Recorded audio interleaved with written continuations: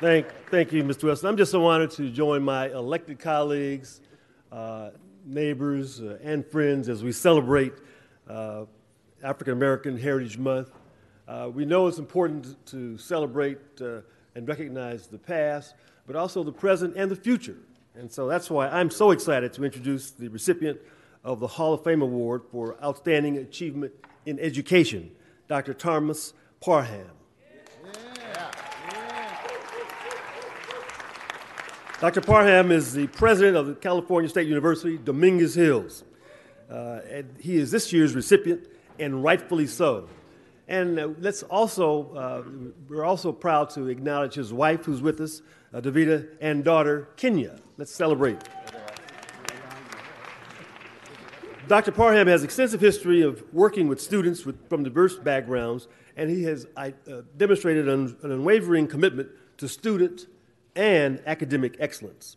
Characterized as a servant leader, he strives to help students from all backgrounds realize their full measure of promise and possibility. Dr. Parham became the 11th president in March of 2018 of Cal State Dominguez Hills, a highly diverse metropolitan university primarily serving the South Central and South Bay areas of Los Angeles County. And indeed, I was there for a semester. Before beginning his role as president, he served as vice chancellor of student affairs and an adjunct faculty member at the University of California at Irvine, where he had been since 1985. Hey, Doc, you've been a pioneer there too. Yeah. Prior to his role as vice chancellor, Dr. Parham served as assistant vice chancellor for counseling and health services, counseling center director, and director of the Career and Life Planning Center at UCI. Dr. P, as he is affectionately known, is a licensed psychologist with more than 35 years as a scholar and a practitioner. Now, without further ado, please help me in welcoming a man who is distinguished and well-deserving of this year's Hall of Fame Award for Outstanding Achievement in Education, Dr. Thomas Parham.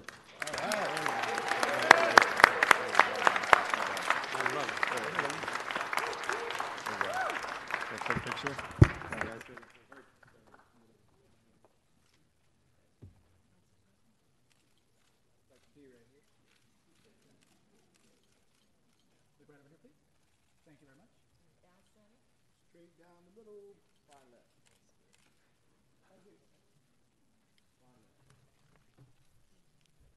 That's your right. That's your right.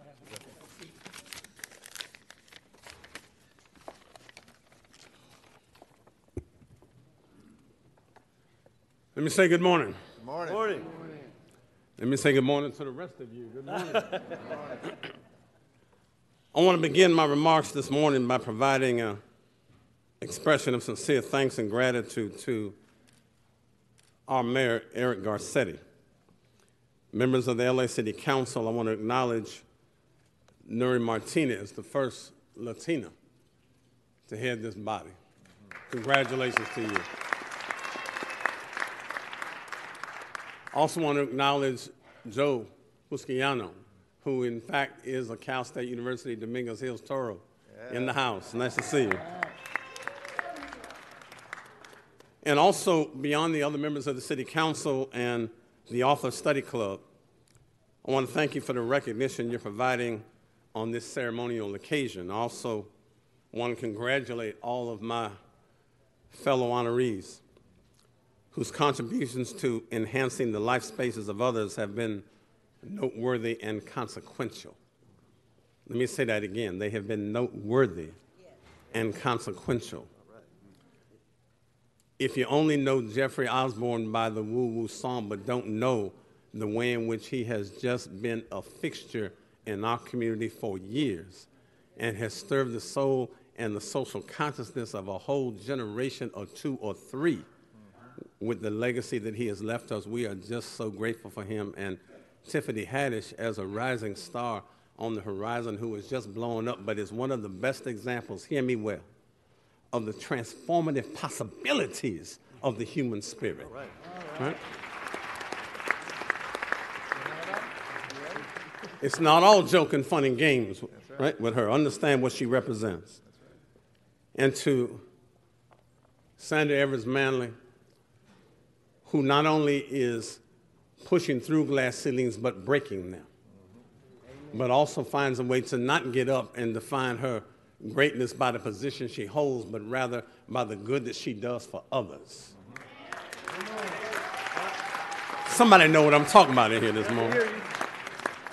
And of course, my new friend, Michael Lawson, and his lovely wife, Maddie, who is with him. Not only former ambassador, but when you needed to be able to do some good work, you got to call on the people who produce the excellence. And he has done nothing but produce excellence in his career. And I celebrate my friend, right? What a wonderful and marvelous human being. Yeah. Ambassador Lawson, wonderful. So let me try to be quick, because I can't begin to express how flattering and humbling it is to be named to the Education Hall of Fame for this city. For in these spaces and places I occupied in my formative years that helped to crystallize my purpose and mission in life. I used to run these streets, run all around these streets in LA as we grew up with my siblings and I. But let me also thank all of my special guests. You've met my wife, Davida, and my daughter, Kenya, who's with me. And yes, she is a hashtag girl's dad. Let's not be clear. I also want to introduce you to my brother, Gerald. Love him dearly. He is one of four. And also my niece, Tiasha Nicole, who we watched her come into the world. And she has just been a shining example of what excellence produces, and now working, in fact, as a prominent attorney. We love you, girl. Also, we have a lot of family friends and others who are here. In fact, some high school folk I went to school with some 48 plus years ago who have stopped by City Hall today to do that, who found their way, and my colleagues at California State University, Dominguez Hills. I'm grateful. But as I move along, I want to speak the name of Sadie Parham. Sadie Parham, who looks down on my siblings and me from the heavens and the places where the ancestors dwell. She would be so proud of her son and all of her children, for a single parent, raised 4 children by herself, never earned more than $18,000 a year, sent all 4 to college, 3 with college degrees, 3 with graduate school, 2 with PhDs, nobody on drugs, nobody in jail, nobody in the gang. What is it that women do in our communities that they never get the credit for? Let me speak the name of my mama on behalf of all women in this community. Because she persevered through the adversities in life despite the unjustified suffering, the unmerited pain, the undeserved harm that leaves the residual characterized by the ontological wounds and existential bruises. That was my mama. Let me also remember my late mentor and teacher, Dr. Joseph White, who found in a young man a talent I needed to express, but also made sure that our mission was not to simply achieve position, but actually to pay it forward and to do something for other people. I hope my career has certainly done that as an academician, clinician, and scholar. But know that in honoring me, you honor the California State University system and the campus of Dominguez Hills in particular. We are the largest system of public higher education in all of America. And why Dominguez Hills? Why is that so special, Mr. Mayor, council members, guests? We are a campus of 17,027 students. We represent a demographic where everybody is out looking for diverse students, and they sit right at your doorstep. 64% Latino, one of the second or third largest percentages of Latino kids in this entire state, not just the city. We have 14% African American. That is the largest percentage of black students of any university across this state of California. We have 10.8% Asian American, 8% Caucasian. We are an international multicultural mecca of talent that we are training for the next generation. And we are so pleased and grateful to be honoring the system. You honor me, right, in doing that particular space. And I am so grateful for that, because we are indeed training the workforce of tomorrow.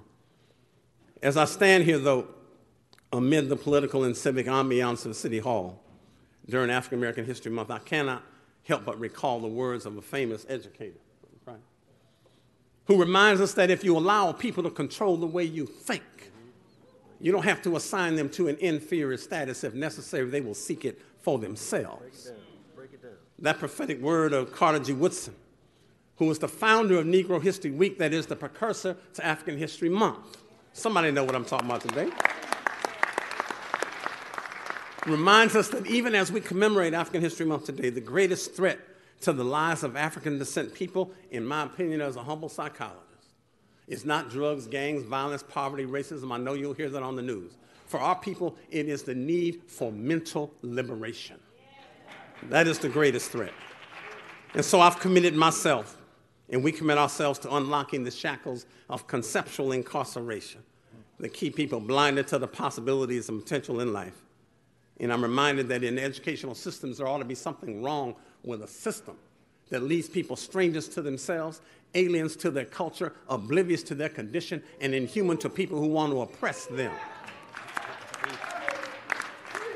So my hope for all of us, as we think about African History Month on this February day, is that we would rediscover who you are at the core of your being. We would reconnect with the culture that is often enclosed in a climate of cultural sterility, right? That too many places in our country represent, that you would become less oblivious to our condition as a nation and a people, and that you leave this place, as Dr. King would remind us, with a renewed sense of affirmation about the dignity and divinity of your humanity as members of the human family, because we are all caught, ladies and gentlemen, in a space of mutuality.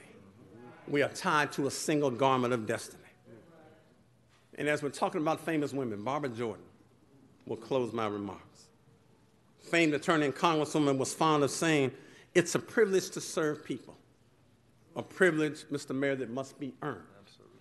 But once earned, you have an obligation to do something good with it. I hope that, as you know, in recognizing me, you honor the best in all of us here, whose greatness is defined in the shadows of Dr. King and Brother Malcolm, not by the titles we hold or the positions that we acquire or the wealth we possess, but the depth of our love, the amount of our giving, and the quality of our service toward members of the human family. That is what we do at California State University, Dominguez Hills, and why I'm so proud to represent that campus as its 11th president.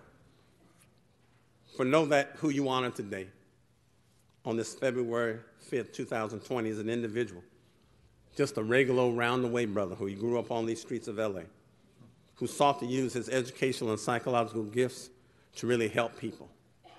My goal is always to help people find hope in the midst of despair, find courage in the face of fear, find compassion in the face of insensitivity, find strength in the midst of weakness and vulnerability, excellence in the face of mediocrity, enlightenment and illumination in the face of cultural ignorance, and find an authentic voice in the midst of useless chatter that represents the echoes we see so much on TV news.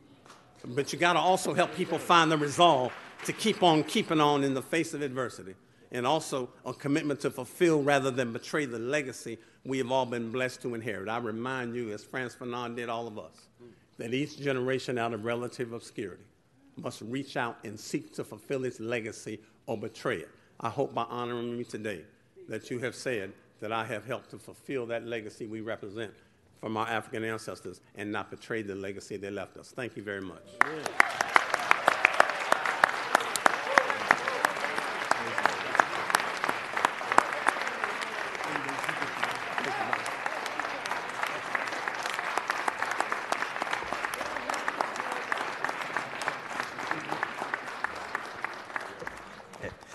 Well, I am sure glad you did not pass a collection plate, because nobody in this place would have lunch money today.